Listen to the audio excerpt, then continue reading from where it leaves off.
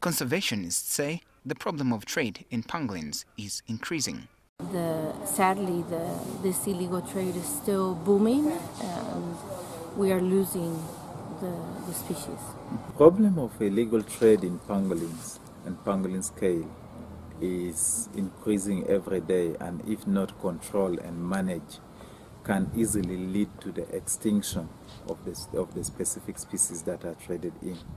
Pangolins are indeed the most trafficked mammals in the world, classified as critically endangered on the IUCN Red List. Several reasons have been advanced for the increased interest in trafficking this unique mammal and its products. It's a misconception that the pangolin scales are medicinal, that they cure different diseases. They increase lactation in breastfeeding women. Parties to the Convention on International Trade in Endangered Species, CITES, meeting in South Africa for the 17th Conference of Parties COP17 in 2016, voted to ban the international commercial trade of all 8 species of pangolin. On my recent visit to Noya District, which borders Machon Falls National Park, I engaged 2 former poachers to establish what prompted them to take on the business. The reason why I started poaching due to the lack of money for the school fees. I was arrested for almost 5 times.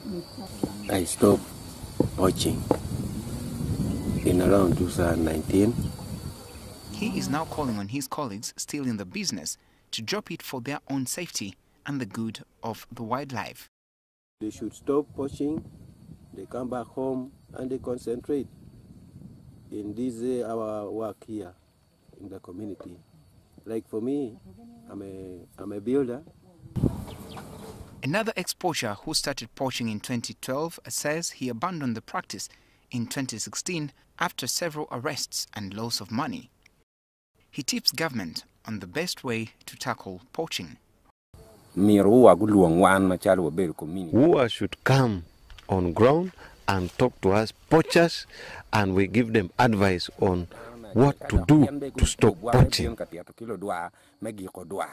Conservationists say there is still need to sensitize the public about the new wildlife law. I think there needs to be more education about this law. People need to be more aware of, the animals you're not supposed to catch, and people should know about the consequences. The illegal trade in wildlife and trafficking of animals are often made possible by the failure of some individuals within law enforcement circles to operate professionally. The issue why investigation normally fail is because of corruption.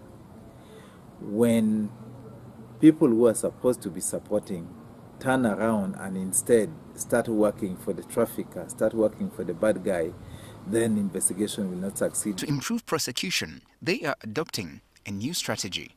The only way we can do it effectively is to do what we call a prosecution-led investigation. Involve the prosecution team from the time you are initiating the investigation, so that they keep advising at every step. And at the time that an arrest is taking place, the file is ready, and you just take the person and prosecute. And also when you look at the Article 110 to 113, but also 115 and 116 of the Treaty for the East African Community, the provisions under this treaty, they compare us as member states to work together to conserve natural resources. Recently, a pangolin was rescued from Pabo in Amuru district. I am led to the wildlife hospital where the injured pangolin is receiving treatment. So someone was holding it and they were arrested by police, and Ua was informed and brought here for rehabilitation, and then we were released back into the wild. The animal, upon examination, was found to have snare wounds on the right hind limb, and the snare wounds so far have been treated, and the case has a very good prognosis. This is a ground pangolin, one of those that are much sought after. The experts believe after treatment it will be taken back to the wild, where it is supposed to live. Let's all work together to conserve this special mammal. Benjamin Jumbe, NTV.